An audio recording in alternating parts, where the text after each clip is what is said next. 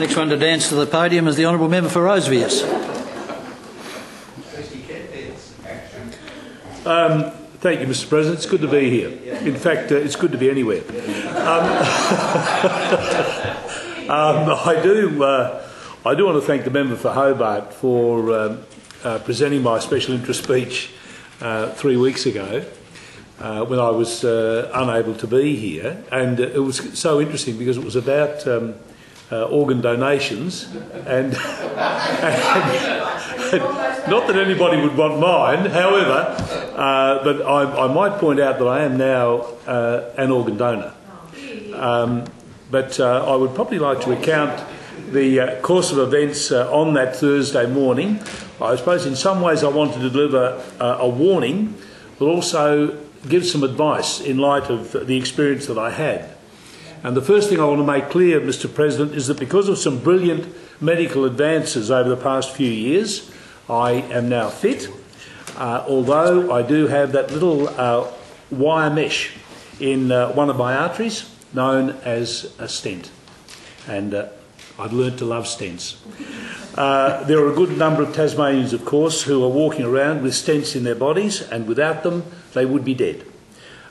So I can consider myself fit. I'm looking to build my fitness again. I'm intending to walk a lot and go to the gym often, as I did on that last sitting day of earlier this month, Thursday the 5th of June. I went to the gym here in Parliament and then went back to Berriedale, and I was aware of a tightening in my chest and phoned my GP in Launceston.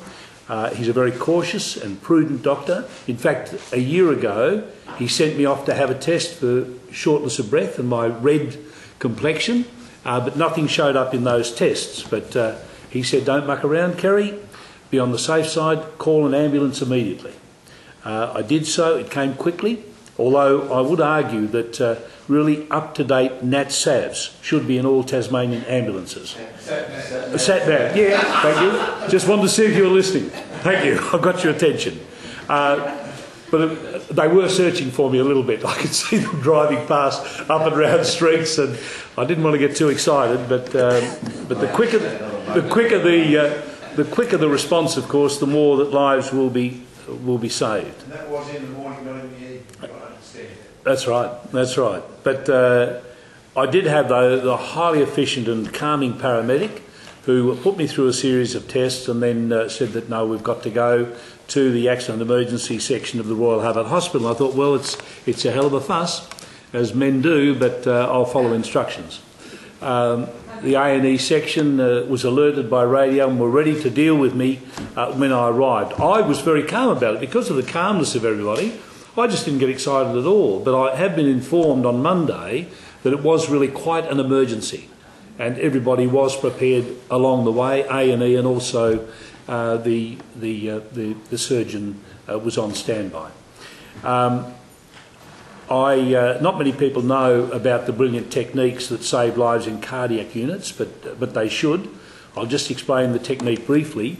A wire is pushed up my arterial system through my wrist, although there is an option to go in through the groin, but I did prefer the wrist. But a narrowed artery was found, I thought near my heart. That's why I'm quite relaxed about the whole procedure. I thought it was near my heart. They just found an artery, blah, blah, blah. On Monday, when I went to the rehabilitation area at the LGH, he tells me, no, the artery was actually in my heart. So the stent is actually placed inside my heart. The technique is to artificially pop open the narrowed artery by inserting a stent. The stent is a little mesh tube, a metal tube. It's only about 2 millimetres wide with a balloon inside it, and that's pushed up the wire with a catheter tube. The balloon is then expanded. It widens the mesh of the stent so it fits the width of the artery.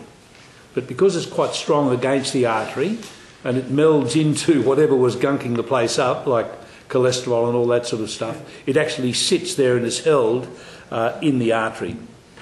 So when it's withdrawn, everything else comes out, but the stent is then left in place. Then I was into the ward, and I must say the attention was quite fantastic. Just every 15 minutes being checked on, and for that 24 hours. So I'm really grateful to those brilliant professionals at the Royal Hubbard Hospital, the interns, the nurses, the people in accident emergency, the staff, highly trained, sympathetic and very professional. And of course, thanks to Dr. Phil Roberts-Thompson, a name I know because his father is has been quite a famous name. Harold Roberts-Thompson? Is that right? Oh, yes. The competing electorates here today. But Philip Robert-Thompson was very calming and very professional, and I owe a debt of gratitude to him. But this is why Australia want this adequately funded public health system, because it can save your life, Mr. President.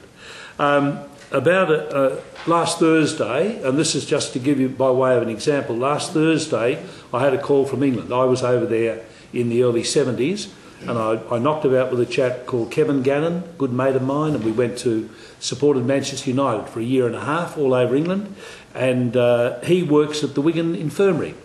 And he came home feeling unwell, as I did, spoke to his wife.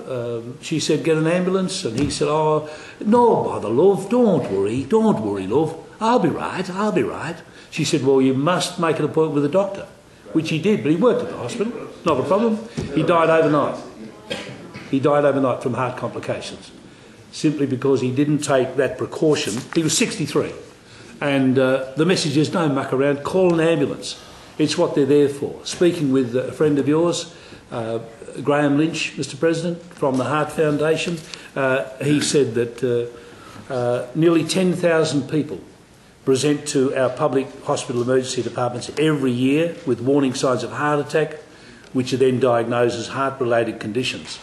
And 56% arrive by ambulance and 44% get there through other non-urgent means. But close to 30% are under 50 years of age.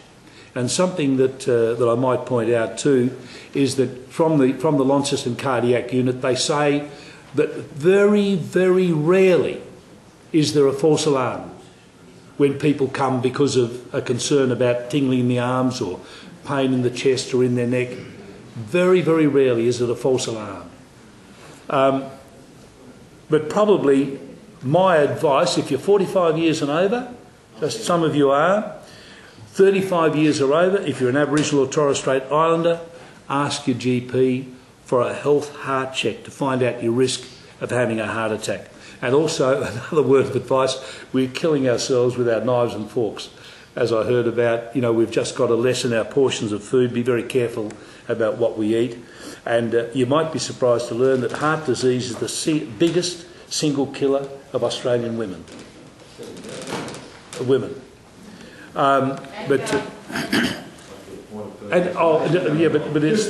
And men too, probably. Yeah, might be, yes. I didn't get that information from Graham. I'll speak to him about that in his discrimination against men. But most Tasmanians can be at risk of a heart attack, Mr. President. We must recognise the symptoms and, above all, act quickly. Again, it's good to be here.